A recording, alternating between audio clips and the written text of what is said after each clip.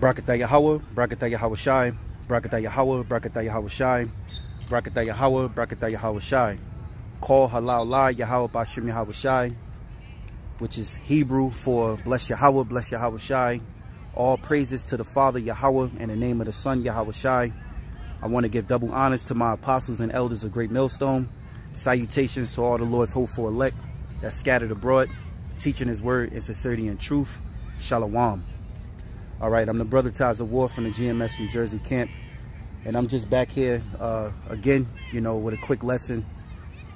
You know, I was at this football field, and I was meditating on the lesson, and I was observing, and I was watching the coaches, you know, put the kids to work, you know, and these are young kids out here for Pop Warner. And one thing that came in mind, you know, they was doing hitting drills, and he was, you know, being a coach, you know. And one thing that came to mind was endurance, you know, as the same as you was motivated if you play sports, you know, like these kids out here, they having a hard days of practice. Coach putting them at hitting drills and things like that. The key thing is endurance, you know, making it through the practice. It's a tough practice. It's tough, but you have to endure.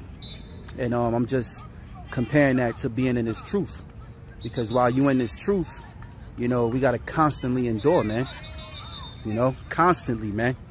All right, so I got a scripture here that I wanted to bring out and just tie into the situation. All right, this is Sirach chapter 2 and verse 1. It says, my son, if thou come to serve the Lord, prepare thy soul for temptation. I'm gonna read that again. It says, my son, if thou come to serve the Lord, prepare thy soul for temptation. Because while you're in this truth, Satan is gonna tempt you. So I just want to do a quick Google search on the word temptation. And it says temptation, the desire to do something, especially something wrong or unwise. So when Satan is tempting you, you know, he's tempting you so that you can what? Do something wrong or unwise, you know, because, you know, someone may get over on you. Someone may, you know, do wrong unto you. And this sinful flesh that we in, and this carnal nature that we was raised in, you know, you will want to do something back. You know, you want to get them back. But the scriptures tell us that vengeance belongs unto the Lord, man. And we're catching hell day by day, man. Paul said we are killed all the day long, you know. But we're more than conquerors through him that love us, man. So it says the desire to do something, especially something wrong or unwise. It says desire, urge, itch, impulse, inclination. It says a thing or course of action that attracts or tempts someone. All right, just like a wicked ass woman, you know, she can tempt you to putting your hands on it. And guess what? As soon as you do such an unwise thing, you know, now you're in a world of trouble. Police are called on you and things of that nature. You know, I'm just using that as an example because Satan is always near among the sons of Israel. It says the thing or course of action that attracts or tempts someone. It says, this is a synonym. It says lure. Allurement, allurement, enticement, seduction, attraction, draw, pull, invitation. All right. So these are the words, you know, which you should understand behind the word temptation, you know. Now let me get back to the scripture. This is Sirach chapter 2 and 1. It says, my son, if thou come to serve the Lord, prepare thy soul for temptation. So we got to prepare. You come into this truth, you got to prepare for the worst. You got to get your mind right. You know, like the brother, he got his channel called Get Your Mind Right. All right. And that's true. Your mind got to be right. You got to pray. You know, you got to count the cost. You got to understand what you into. You got to understand what you believe. It says, verse 2. It says, set thy heart aright and constantly endure, and make not haste in the time of trouble. All right, so I want to go into the quick Google search on the word constantly. Just like these young soldiers out here, but these little football players, you know, I'm just using that as an example. They was out here getting it in, and they had to endure through hardness, man. So how much more us, which is soldiers of Yahawah, BaHaSham, Yahawashi? We got the best job in the world and the hardest job in the world, you know. It says the word constantly, quick Google search. It says continuously over a period of time, always. So going back to the scripture, it says, set thy heart aright and constantly endure. So we got to continuously always endure, no matter what odds are pressed against us, you know, or what barrier gets in our way. Let me go back to that word for the word constantly. All right, it says continuously over a period of time, always. Let's see here. Synonyms: always, all the time, the entire time, continually, continuously, persistently, repeatedly, regularly. All right, so we regularly gotta endure. We regularly gotta fight, man. It's all about fighting. It says, set thy heart aright and constantly endure. It says, and make not haste in the time of trouble. You know, because that's when you're being tried, when the time of trouble come resting upon you, man. And you got to make a decision. You know, you're gonna fold, you're gonna run, you're gonna not have faith in Yahawah, BaHaSham, Yahawashi. You know, you're gonna make your own, you're gonna lean upon your own understanding. Or are you gonna just sit and wait for the Lord to make a way for you to escape? Or are you gonna endure, all right, through the affliction? Now, this is verse 3. It says, cleave unto him and depart not away, that thou mayest be increased at the last end. Because the last end is the time of Jacob's trouble, man. You know, that's the last end in which we're going to live in this God-forsaken, wicked, homosexual, sinful kingdom, man. All right? Because Yahawah, BaHaSham, Yahawashi is calling us back. You know, this time that we're living in, this society, is a time of our captivity. And the Lord have loosened the captivity for the prophets to prophesy. The Lord is calling us back. That's the whole matter. You know, someone would say, well, how do you know? This person has said before, how do you know the Bible's real? Well, I told you, because prophecy, man. Prophecies, man. Excuse me. Let me get back to the scripture. It says, cleave unto him and depart not away, that thou mayest be increased at thy last end. All right, because at the very end, we're all going to be tried, man. We're going to be tried, man. All right. You know, especially when the hours of temptation, may the Lord exempt us from them hours, man, and feed us. Verse 4, whatsoever is brought upon thee, take cheerfully, and be patient when thou art changed to a low estate. And that word estate means condition. Condition. So when you're changed to a low condition, right now, brothers, some brothers are in a low condition, man. You know, right now, some brothers are in a low condition, but it's going to be a very, very low condition when you can't eat, you can't buy. All right. You can't, go into the supermarket and get you some water and some bread and some grapes or whatever the case may be.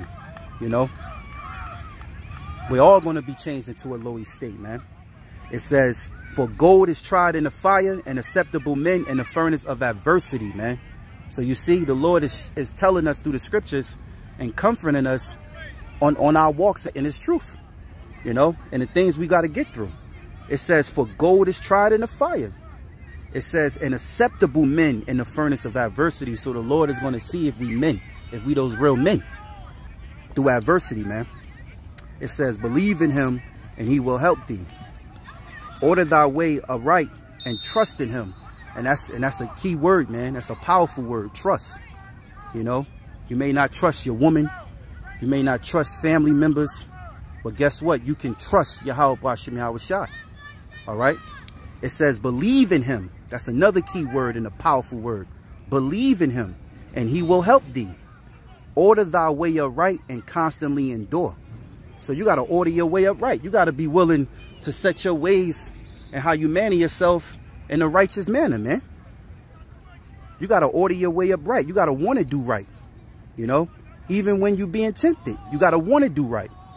It says, and trust in him. Verse 7, ye that fear the Lord, wait for his mercy, and go not aside, lest ye fall. And that's another key word, fear. That's a powerful word. It says, ye that fear the Lord, wait. Another key word, the word wait. All right. Wait for his mercy. All right. Because the Lord is always on time, man. It says, and go not aside, lest you fall. Because if you lean upon your own understanding and make your own decisions and think you could do, you think you got it, and you're not waiting upon the Lord, all right, then guess what? You're leaning upon your own understanding and you're going to fall, man. It says, verse 8, ye that fear the Lord, believe him, and your reward shall not fail. Ye that fear the Lord, hope for good, and for the everlasting joy and mercy. Look at the generations of old and see, did ever any trust in the Lord and was confounded? Or did any abide in his fear and was forsaken? Or whom did he ever despise that called upon him? All right. When did the Lord despise a man that called upon him? See, when we all wish to call upon the Lord took his name away from us, man. And now the Lord is giving us back because he wants us back. All right. We're on the time clock of the Lord, man. This is his movie. All right. This is his movie, man. It says, or did any abide in his fear and was forsaken? Or whom did he ever despise that called upon him? And how can we call upon the name the Lord today? It's by the name, man. That's why that name is very important. The name of the Heavenly Father is Yahawah, and his son's name is Yahawashi. Excuse me. It says, verse 11, for the Lord is full of compassion and mercy, long-suffering and very pitiful, and forgiveth sins and saveth in a time of affliction. So when we're holding fast our faith toward Yahawah, BaHaSham, Yahawashi, and giving all that we can give, and rehearse the righteous acts, and to the best of our ability, the Lord is what? He shows compassion and mercy, man. It says he's long-suffering and very pitiful, and forgiveth sins and saveth in the time of affliction, man. You know, because there's going to come a time of great affliction when Esau and his contractors be sent out. You know, some of us, the scriptures say, shall be cast into prison. You know, hey, being as a pilgrim is going to be hard, but it's going to be all right because why? We have Yahawah, BaHaSham, Yahawashi, man. All right, because he saveth in the time of affliction. It says, woe be to the fearful hearts and faint hands, and the sinner that goeth two ways. Woe unto him that is faint-hearted, for he believeth not, therefore shall he not be defended. All right, so if you fall away, that's your ass, man.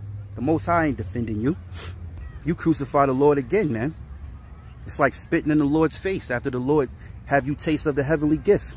You know, it says, woe unto him that is faint-hearted. God getting tired, don't want to teach. It says, for he believeth not, therefore shall he not be defended. Woe unto you that have lost patience, and what will ye do when the Lord shall visit you?